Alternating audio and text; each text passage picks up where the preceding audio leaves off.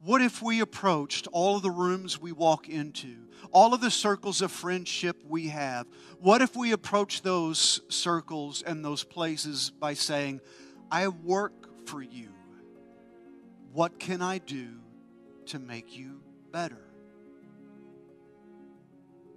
You say, well, what about my dreams? I believe that if our dreams don't somehow involve making other people better, they're not good dreams. Because if our dreams don't involve lifting other people, then our dreams are leaving out the most important thing in life, and that's our relationships. Is that not the most important thing in life? The love that we share with people around us? And if we pursue dreams that don't factor that into the equation, what dreams are we pursuing? And what's going to happen when we get them?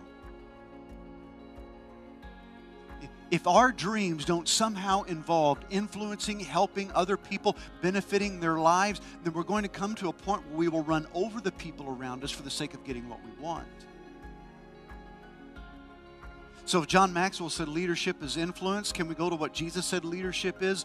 Leadership is serving.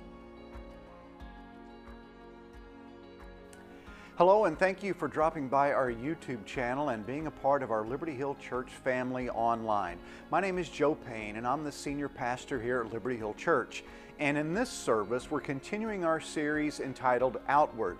Outward is about working out what God is working within each of us. And in this service, we're talking specifically about seeing ourselves the way God sees us, as leaders, and all of the potential within us that's included in that. So please stay with us, and if you like this video, please don't hesitate to hit the like button and subscribe if you want to see more of our content in the future.